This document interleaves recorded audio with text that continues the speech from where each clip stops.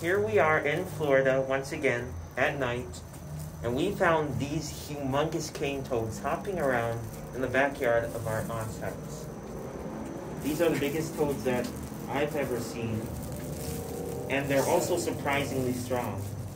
The best way to catch them is just, when they're leaping, catch them by their back legs, and that'll stop them. As long as you hold them gently but firmly. And a very amazing fact about these amphibians is their venom glands, right behind their eyes. If you squeeze them, poison glands, sorry. If you squeeze them, you could get a whole bunch of white venom in your eyes. Oh yeah, this guy's trying. Oh! Get him! Get him! Poison. There's a difference between poison and venom. Sorry. And look at these huge forelimbs.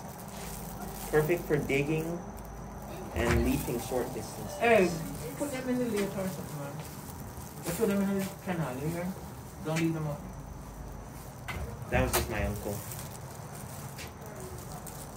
And yeah, that's our encounter with these amazing cane toads. They're really anxious to go, so we're going to let them go now. Thanks for watching Kids Wild Adventures, and we'll see you next time. Bye. Bye. Bye. I want to go now. Bye. Bye.